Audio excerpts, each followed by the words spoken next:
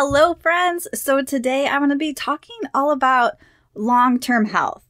So my podcast is mainly for people who are looking for that long-term sustainable health and really ready to ditch the diets and that diet mentality. Maybe you don't know how to do that yet.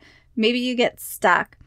But I'm going to be talking about why this long-term health is important and some strategies and different ways you can think about it. This is going to be more of a mindset episode. So I take some of these pieces and I do this with my one-on-one clients. Also, pieces of this are in my course, Healthy Inside and Out, where I talk about practical strategies to get healthy.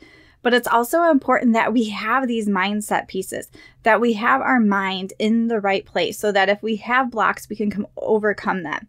Because sometimes we don't need the practical tips like eat this for breakfast or how much protein are you eating. That's not what's stopping us. Our mind is what is stopping us. So we have to get past these blocks and remember that we are whole beings. So we have more going on in our life than just working on our exercise or just our nutrition.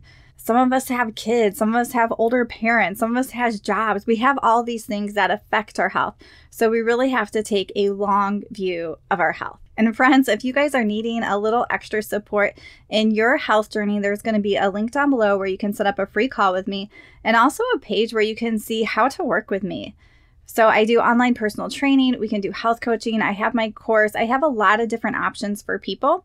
So if you're not sure, schedule a free call and we can figure out what's going to work best for you and what you're actually ready for right now. Hi friends, and welcome to the Healthy Beyond 40 show. I'm Michele, mama of 4 and military wife, and I'm passionate about helping women get healthy from the inside out so they can feel better and live their best life. Do you feel like you're struggling to lose weight and get in shape? If you're ready to develop healthier habits, exercise consistently, and lose weight sustainably, then you're in the right place. I combine my expertise from my doctorate in physical therapy to my experience as a health coach, personal trainer, and yoga teacher to bring you actionable steps for a healthy lifestyle. No magic pill here, so lace up those shoes and get moving. So first I want to talk about what I mean by the long view of our health. So this idea came to me as in two different places. So one, my husband and I were listening to a marriage book and they talked about taking this like long view of your marriage. A lot of times we're seeing what is right in front of our face.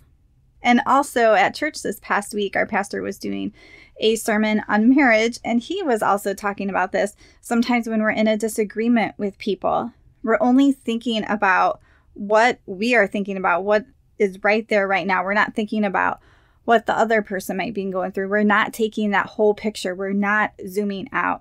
So when it comes to our health, we really have to, one, zoom out. So imagine stepping back and thinking about your health. So for someone who maybe heard, maybe I should track my macros, or maybe I should start walking more, exercising more, or doing cardio or doing strength training, some of these things that may be good, can we first zoom out? So see ourselves not just now, not just in a couple months, but 5-10 years down the line. Is this something that is important for the long haul of our health? And then this is going to help us to get a lot clearer what we should do. Because what happens a lot of time in our health is we hear something, it sounds exciting, it sounds like something we can do-ish. Maybe it's a little bit easier than really changing what we need to actually change. And we start to do it and it doesn't last. Then we feel like failures and we end up on this cycle of failing. And then we think that we can't do this. We can't get healthy. So before you even start something, zoom out, take that long view, see the whole picture. How is this going to impact you? Is this something important for you to do, not just 3 months, but a year and 5 years down the road? And there may be some things along the way that maybe you're not going to do for 5 or 10 years, but may still be important for your health. Maybe you do want to track your food for a few weeks to see how much protein you're getting. And you're not going to continue with that forever, but it's going to give you that information about how much protein is in food and give you more information about what you're eating. So that might be valuable to use. So I want you to think about where in your health journey do you need to focus on? So if you zoom out, that thing you've been thinking about, because most of us have these different ideas, is that something you should work on and continue? Or as you zoom out, do you think there's other things you really need to prioritize right now? Remember that our health is a journey. We're not going to do it all right now, nor what we're doing now may be the same 10 years from now. So maybe now you're at the point of, I'm going to cut out pop or soda, but maybe you're still having different sweets and you know you could eliminate those too, but this is where you are. So remember, health is also a journey and you're going to be at different points along the way, and that's okay. If you guys have been here for a little bit, you have heard me talk about omega-3s. I have episodes on those, and it's interesting that a lot of people sort of push off getting tested and or supplementing with omega-3s, even though they know that they should. They know they're not eating enough fish, they're not getting enough omega-3s. And it really takes a while to get to that point to be like, oh yeah, like maybe I should do this. And this is another thing that if we zoom out and we also know the information about omega-3s, they help us at a cellular level, every cell in our body. They help to decrease inflammation. They help to make our cells more fluid instead of stiff. They help with heart health and all these different things. There's really so much information about them. And if we can really zoom out and take a look, we can see that omega-3s are important to get into our diet and to help our body feel better.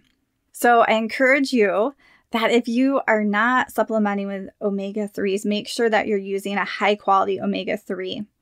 I'll share my favorite omega-3s, and they also have an at-home test where you can check your blood levels at home so you can know where you are. And then as you start supplementing, you can make sure that you're using the right dose, because I'll send a second one where you can retest. So there will be a link down below for my favorite. This is a high quality omega-3 that is not going to oxidize or taste fishy. And I'll also share the link down below for their whole health protocol. If you're someone that needs to improve gut health and you know your gut may be affecting different areas of your body, I won't go in for that. There's going to be a link down below where they have a really great prebiotic. And I also love their multivitamins. So that can be a really easy thing to get started with. The next piece that I want to talk about when we're thinking about our long-term health, taking that long view of our health, is can we unconditionally love and accept ourselves the way we are right now? So many things we might want to change about our health, and it's okay to have that desire to improve and to work on things. But regardless of what we maybe want to improve or work on, we have to start at a place where we love and accept ourselves just the way we are, unconditionally. Because it doesn't matter if you want to lose 20 pounds, you are worthy right now. And when we come from a place of love and kindness from ourselves, we're actually able to take more steps forward. And when things don't go our way, we don't get knocked down and stay down. We're able to get back up because we know that we are worthy right now, that we can unconditionally love and accept ourselves. So I know for some of you, that's like, whoa, I don't feel that at all. Or maybe you need that reminder. But I encourage you to keep this in your mind. Notice the talk and the thoughts and the feelings about yourself that you have going on in your mind. A lot of times we don't quite notice this. We don't notice all of our thoughts. We have a lot going on in our subconscious. So this can be a great thing to journal about, to work with a coach about. I do this with some of my clients because when we can start to love ourselves, we start to do good things for ourselves when it comes to our health. I've had people where they're in a place where they're just not in a good place and they don't feel worthy right now. And they've been in a pattern of sabotaging their health. So when we can start to step out of that pattern and come into a place where we know we're worthy, whether we have 20, whether we have 100 pounds to lose, whether we haven't exercised in years, decades, or maybe never, that's okay. We can start to love and accept ourselves and feel worthy right now. Also, in many parenting books, they talk about loving our kids unconditionally, or God also loves us unconditionally without conditions. So this can be really hard to even do for our kids sometimes, and some kids are more difficult to love unconditionally. But as we think about that, as we want to love our kids unconditionally or feel God's love unconditionally. This is the same thing that we need to do for ourselves. It is being able to separate who I am and what I do. What we do are choices that we make. And maybe we need to change some of those choices. Maybe it's going to take a while, but regardless, who you are doesn't change. You are someone who is worthy of love. You are worthy just as you are, and you are loved just as you are. We don't need to add all this garbage and all this stuff on top of it. So I hope this episode really made you think. So maybe you have some time where you can sit down and journal or talk to a friend, really zoom out and what's important for your long-term health. And also notice those thoughts and feelings about yourself. Do you really unconditionally love and accept yourself just the way you are now? And if not, what are those things that you need to work through? What are those thoughts that you need to work through? Are those a barrier for you actually becoming healthier? All right, and I got a big ask here, guys. If you are vulnerable enough, I hope that you head to my Facebook group, Healthy Beyond 40, and really share your takeaway from this. Share a thought that you're having, that you're stuck on, and that isn't serving you in your health. Because when you guys share this stuff, we can all know that we are not alone. Because sometimes when we have these negative thoughts and we are not loving ourselves, we feel really isolated and alone.